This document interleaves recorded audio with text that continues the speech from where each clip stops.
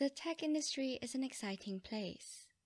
We make it possible to access tools from anywhere, improve the way teams collaborate, and refine the developer experience.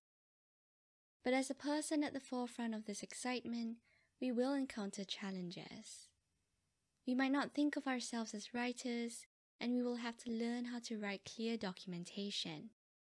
We may not have worked much with a diverse team, and we will have to learn how to communicate and collaborate effectively with others.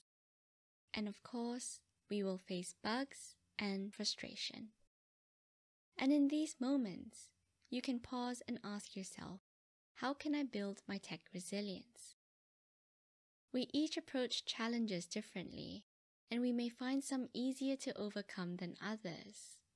But what all of us can do is tap into and build our resilience, our capacity to recover quickly from setbacks and difficulties.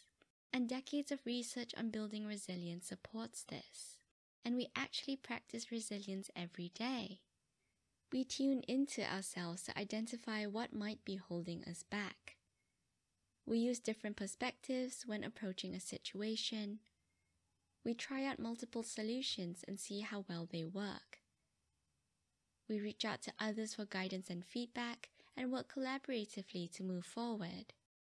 And this series of videos that follow will provide you with strategies and concepts to continue building your resilience.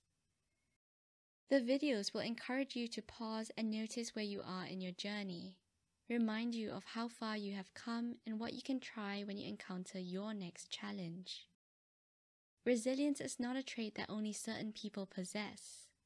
It is something that all of us have, can tap into, and importantly practice.